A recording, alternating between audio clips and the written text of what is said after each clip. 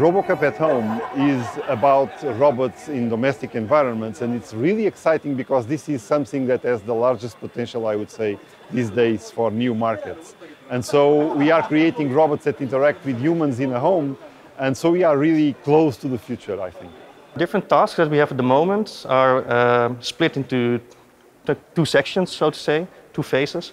The first one is we benchmark singular capabilities, and we want to get some statistical results about, can the robot navigate, can it understand somebody, can it manipulate an object. And in the second phase, we combine them into complex tasks. Yeah, we have many tasks. So basically, person recognition and object recognition and manipulation, and speech recognition, so kind of human communication. The teams are coming here to a newly arranged arena, have only very short time for testing, for adjusting the robotic platforms. So they really need to program robust performances. And so there's so many things that could happen in these arenas which you perhaps not have in a lab. So for example, for speech recognition, you have all the noise around here at the side, which makes it very, very difficult to understand what the humans are saying to the robot.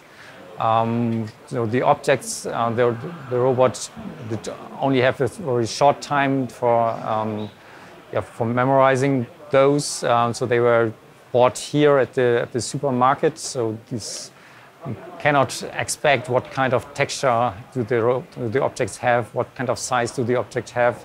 So this needs to be a fast training procedure for the robot. And so the robot needs to adapt quite fast to the setup that we have here. When we started with this robot, it was actually hardly able to do anything. Every time we started a challenge, it would basically fail. Every time we tried to grasp something, it would drop it. Every time we tried to recognize something, it recognized the wrong object or the wrong person. But eventually, after a while, things got better, and then you notice that you get used to things not failing anymore, that you actually are able to tell the robot, grab that Coke can and bring it to me, and it works. RoboCup at Home is very exciting because you have to integrate a lot of technologies.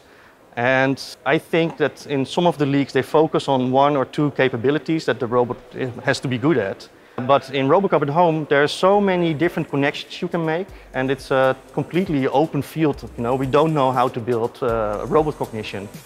So I think that if you want to have a career into the AI part of robotics, then you should definitely go into RoboCup at Home, because that's what we're doing.